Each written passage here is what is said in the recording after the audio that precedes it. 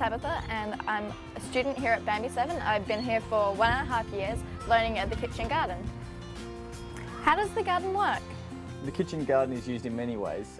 Mostly it's used for our kitchen garden sessions, which we have 6 of every week on the Mondays, Wednesdays and Fridays. So a studio will come into we'll normally start in the gazebo space here and talk about what we're making for the day and what the plan is as a big group.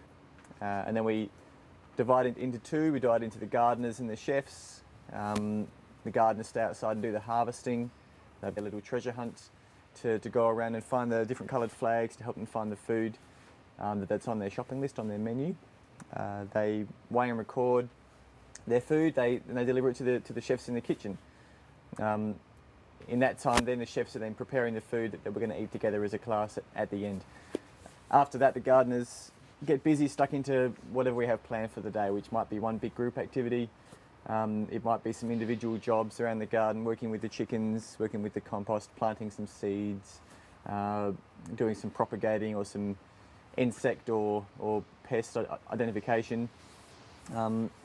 Sometimes there'll be some self-directed time as well, so the students can work on what they want to themselves. And then towards the end we all come together and eat as one big group. Sometimes that's outside in the garden if it's nice weather.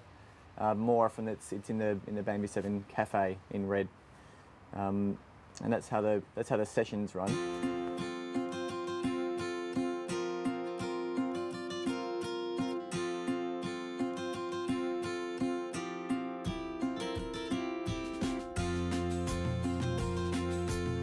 How does the kitchen work? This is our kitchen here at BANB7, where we teach kids to cook the delicious food that they grow in the garden.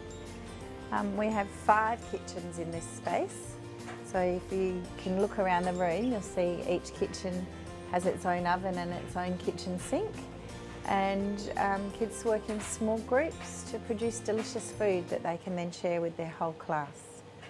So they would be given a recipe for the day, and some students would bring the food in from outside in the garden, and the students would be in here preparing the food that's coming from the garden and with the other ingredients that they need.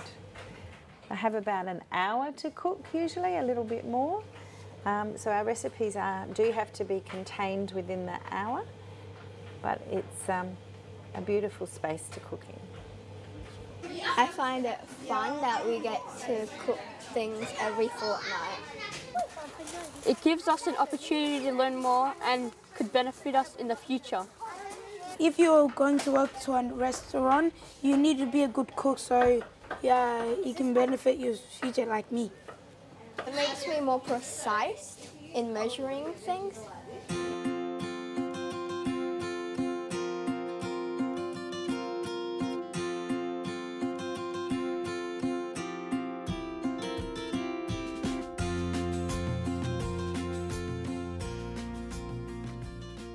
What are some of the more special things about the kitchen? This is our harvest table, and this is where our produce comes to from the garden, and then students come and get what they need off of here. So this is our pantry here, which you can see has got a label on it, and in our pantry we keep all our food stuff that we can have long term, so our cans, our flours, all those sorts of things. And then at the other end of it is all the spare saucepans and frying pans and different pieces of equipment that we use in the kitchen, so that we can access them easily. This table here is we call it our community table, but it's where we have our journalists working. So our journalists are the recorders and reporters of each session. So in that session they'll take lots of different photos of both the food as it's harvested and then what we do to it in the kitchen, and then a photo of what we produce at the end of it. So it's like a record of everything that happens to that food and for that session. In the kitchen, when students are cooking, it's lots of different skills that they have to learn, and one of the most important ones is obviously knife safety, so they work pretty hard in doing that.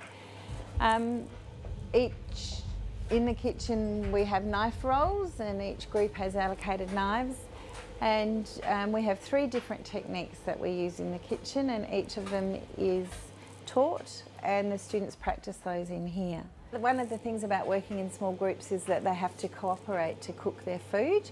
So there's a lot of teamwork, a lot of negotiating, talking to each other to make that happen. So this is a kitchen space here where students would work.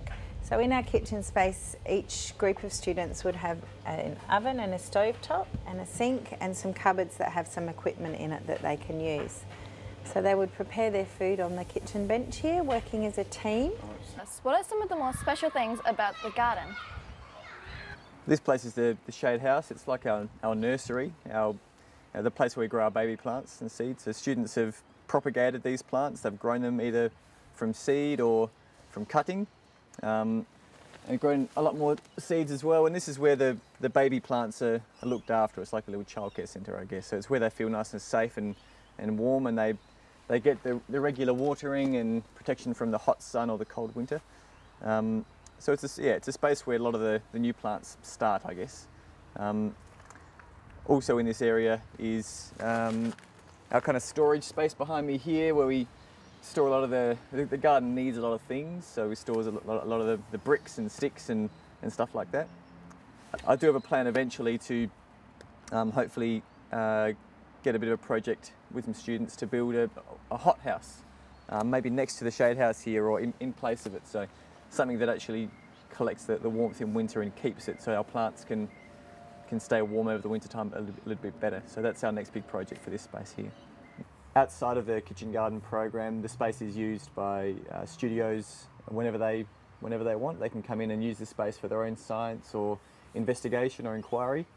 And it's even used outside of school hours sometimes for meetings from community groups or different people that want to come in and see how the space runs and works and come for tours and things like that. We've recently had a film crew come in just like yourselves and do some other things as well, which is pretty interesting. So that's the basis of how the space is used. It's open at recess and lunch as well, and there's always students in here at recess and lunch investigating, looking at the pond or looking at the chickens, trying to feed the chickens. Sometimes trying to feed them a little bit too much, but that's too much love is not a bad thing most of the time. Yeah, that's how the space is mostly used. Yeah.